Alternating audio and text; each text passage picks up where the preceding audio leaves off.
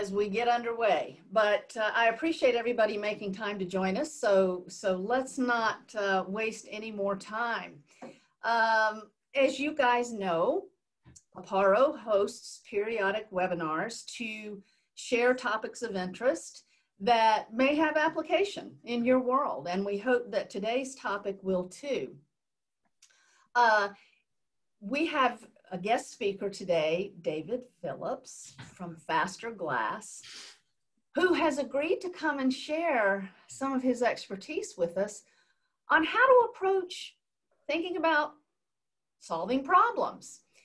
You know, we're in a different world these days, as you guys know, and, you know, we got to thinking about, hey, as we start to approach this thing called maybe normal, you know, what do we need to do differently, if anything, to think about how to move forward? And so, you know, David has some tools and techniques I think that we can tap into to help us think about how to approach solving our problems as we come back to full face-to-face operations, we hope, in the next several months.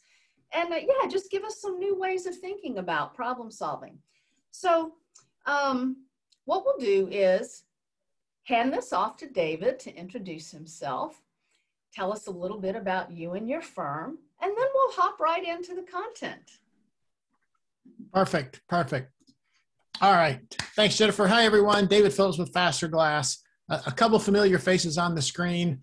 For those of you who haven't had the opportunity to meet yet, so I'm the founder of Faster Glass. We're an innovation consulting firm based in Charlotte. Started the firm in 2010. Simply as a way to help people and organizations learn how to see and think and work differently so that they can then drive meaningful, sustainable change within their organizations, their communities, their companies, what have you. Our work is really built around the discipline of design thinking, but we also borrow from other disciplines such as behavioral insights and systems thinking, appreciative inquiry. And so thrilled to have the opportunity to share with you some information today that we picked up over the years, particularly around this concept of rethinking, like why, and then how might we do it, and what are some very specific tools. So I'm going to share some info with you today. Some of it's stuff you know, some of it's stuff you know, but maybe packaged a little differently, and some of it may be new. And I love when we have small groups like this. It's much more of an intimate conversation. But I'll mention this again here in a bit, but by all means, if questions or comments or ahas come up as I'm chatting, just please put those in the Zoom chat, and then we'll have time at the end for a rather lengthy discussion and some Q&A. So does that sound worth doing? Awesome. Then let's do this. Let me share my screen and we'll get rolling. All right. So Jennifer, are we seeing a single slide? We are seeing a single slide. Excellent. Then everything worked properly. We'll see how long that holds.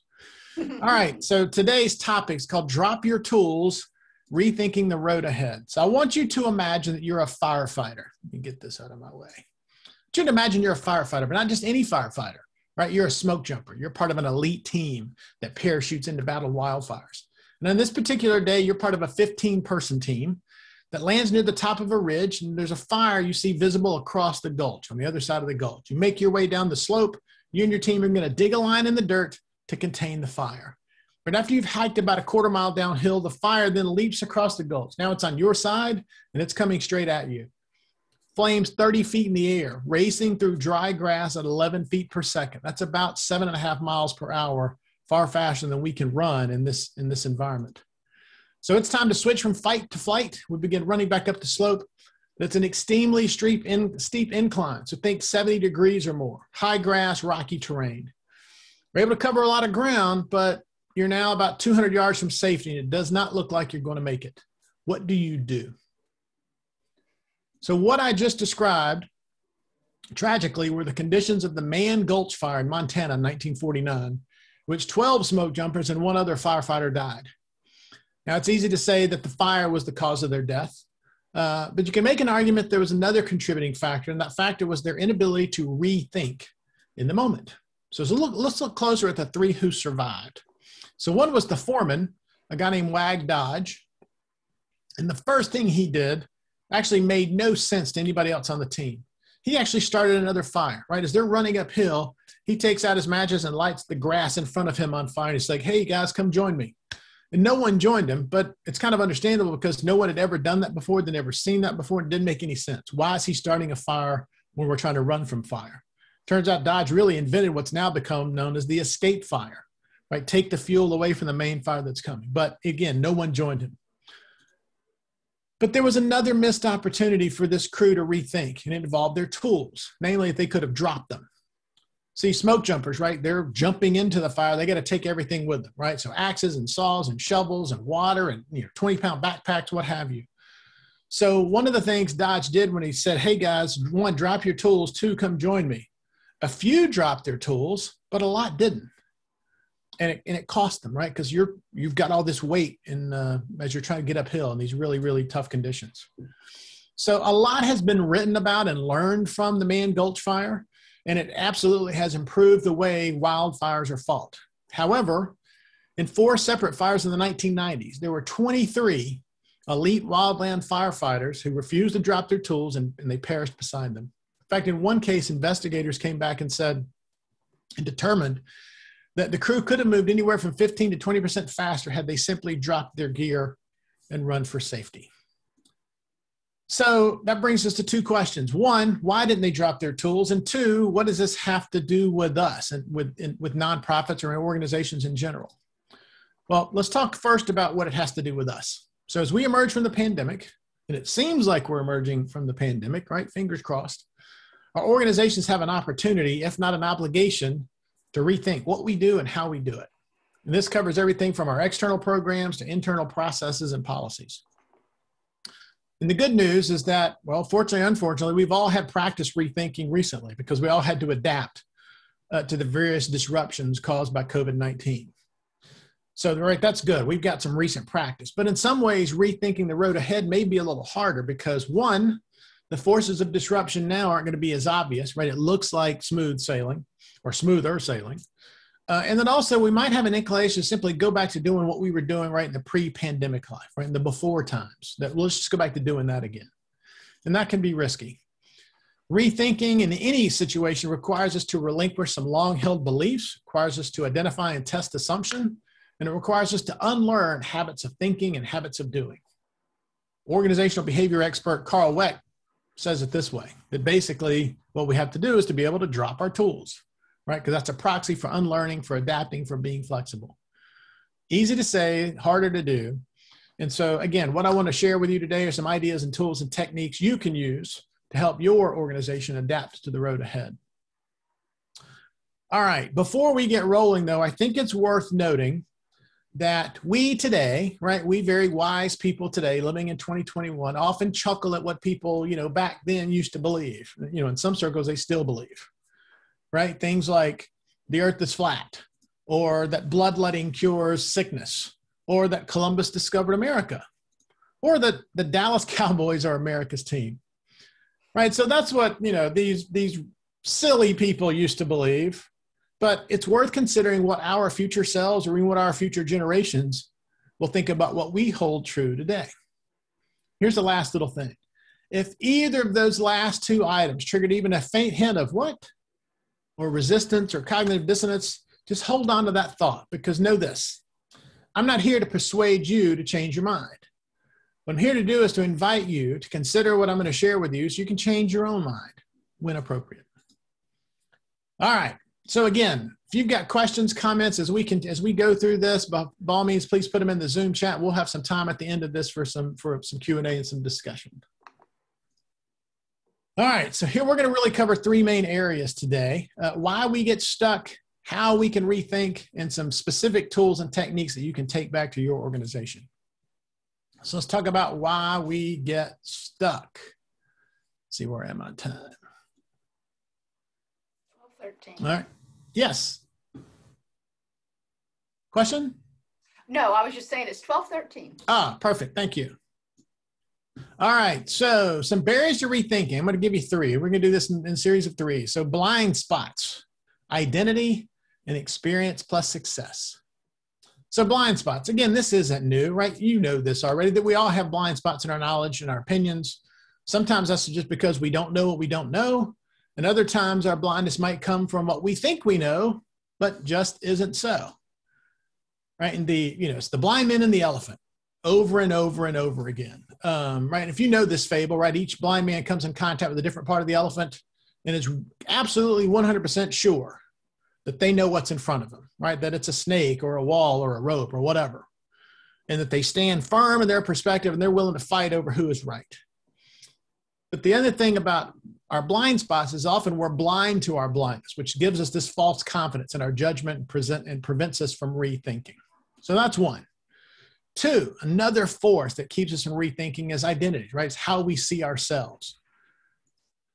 So let's go back to our smoke jumpers for a moment, right? So when you're a firefighter, it's not just what you do, right? It's who you are, right? You don't say, I work at the fire department. You say, I'm a firefighter, right? It's who I am. It becomes part of your identity. And in that occupation, the tools you use are also part of your identity. It's what you use to do the job, and it's what you use to keep you safe.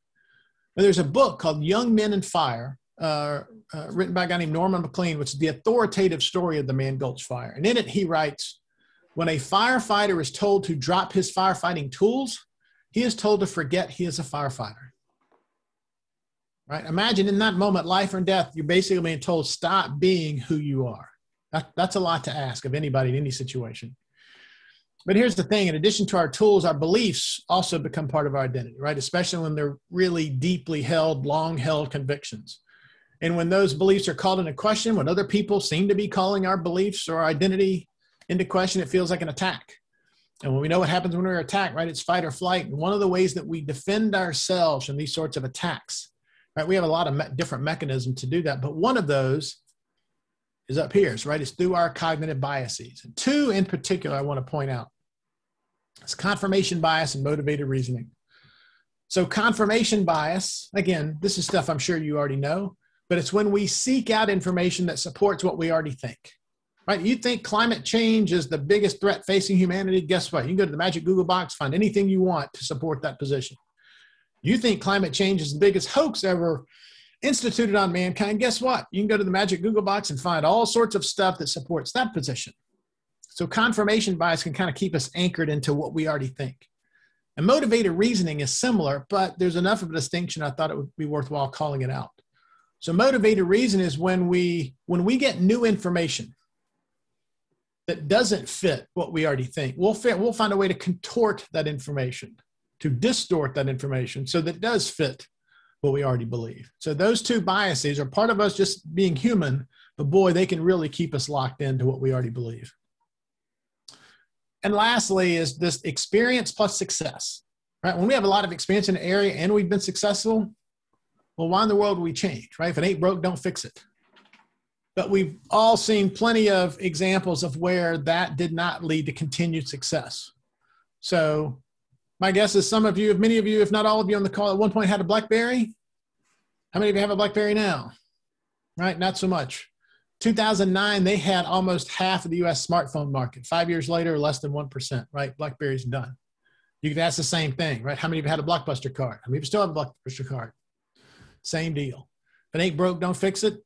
Maybe, maybe not.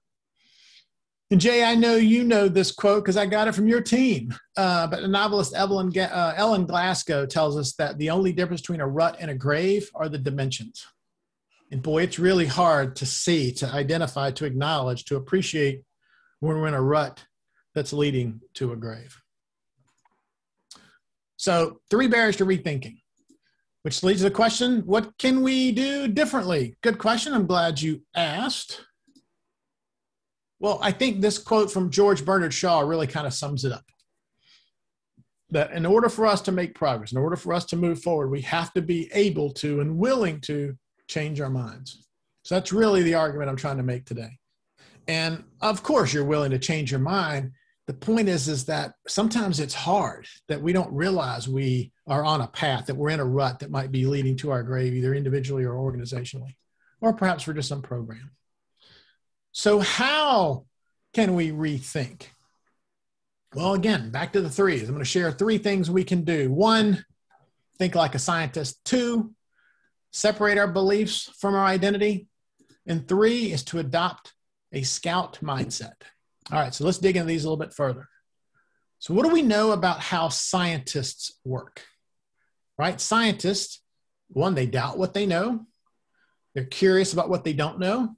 They develop hypotheses and they run experiments to test what they think and then update what they think based on those results, right? They update their views based on new information. So how might we think like scientists? Well, we should doubt what we know. We should be curious about what we don't know. We should develop hypotheses and then run experiments to test them. And then we should update our views based on new information that we get. And I doubt anyone says, no, I will never do that. That's no way. That's not for me. And so it's not so much hard to appreciate. Sometimes, though, it's just hard to do, but we're going to keep going on that. So the second thing we can do to equip ourselves to rethink is to separate our beliefs from our identity. And boy, this is a tough one because there is so much packed into identity, right? Again, how we see ourselves, how we define ourselves. A lot of times it's based on our beliefs, our ideologies, where we come from. I mean, all sorts of things roll into that. But again, that can prevent us from changing our minds, right? As our knowledge grows and the world changes, in part because we don't want to seem wishy-washy, right? I don't want to be like, well, I believed this yesterday, but today I believe something different. Tomorrow, maybe I'll be back. We don't really think highly of those people, and we don't want to be one of those people. So we have to stand firm, right? Well, here's another way to think about this, is that who we are should really be a question of what we value, not what we believe, right? Who we are should be a question of what we value and not what we believe, right? Our values are our core principles, where our beliefs can evolve as we gain more knowledge, as we gain more maturity. And so if we define ourselves by our values, it then gives us the flexibility to update our beliefs and our behaviors. Because we're like, oh, now I know something new. I can now go a different direction. I heard a quote from a client recently I absolutely love. She says she tells her team, I reserve the right to get smarter. I just love that. Love that. All right. The last thing in terms of equipping ourselves to rethink is to adopt a scout mindset. So what do we mean by scout mindset? Well, this phrase comes to us from a woman named Julia Galiff. She has an absolutely brilliant TED Talk called Why You Think You're Right Even If You're Wrong. Actually, she just released a book earlier this year called The Scout Mindset. And anyway, she makes the argument that soldiers attend any military, right? You have two main roles, soldiers and scouts. And soldiers, their job is to attack and defend, where the scout, their job is to go search for what's true, right? The map says there is a river or there's a bridge on the river right across this mountain. They get to the top of the mountain and there's no bridge across the river there. Well, the scout can't make an argument, can't say, well, this is what I believe. This is just how it is, right? They have to update the map. And so the scout mindset is the motivation to see things as they are and not as we wish them to be. So how might we do that? Well, it's as simple as and as hard as asking ourselves questions. We find ourselves going, well, here's what I know. Well, how do I know that? What makes me think that? And what if I'm wrong? And sometimes just prompting ourselves to ask simple questions like that can sort of detach us from getting too anchored to a particular position. Now, it doesn't mean that we're wrong, but it means that we're willing to ask, how do I know that that's true? And why do I think that? And what if I'm wrong? And to me, it kind of goes hand in hand with reserving the right to get smarter. It's just that, again, there's no benefit to being wrong longer, right? There's no trophy. There's no reward. There's no medal. I was wrong the longest. Yes. Yay me. Not so much. So again, 3 things we can equip ourselves to rethink: thinking like a scientist, separating beliefs from identity, and adopting a scout mindset. All right, I'm going to pause here before I go a little bit further again, because we've got a small group. We can actually have, we kind of break up our conversation instead of saving it all for the end. So if what you have heard so far, questions, comments, ahas, is this relevant to you and or your organization? Talk to me, Goose.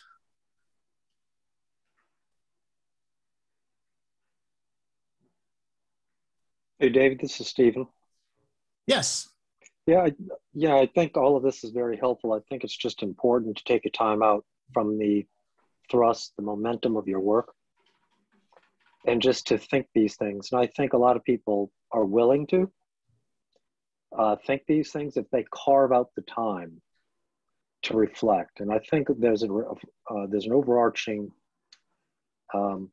personal practice here of just reflecting. And if you reflect enough on what a lot of the people know about all of these things, they're likely know about many of these things, just taking time to reflect, it's easier to put it into action if you just carve out the time. It's not necessarily an epiphany, but to take time to value it. Totally agree, Stephen. Because to me, what that does, right, that carving out time to think intentionally and to rethink intentionally is a practice. And with that practice, it can lead to some of these other practices. Totally agree. Other thoughts, other reactions so far?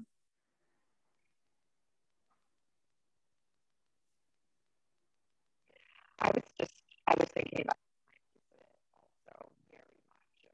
I would love, as a nonprofit marketer, to have a lot. I think we might have had a little audio problem there.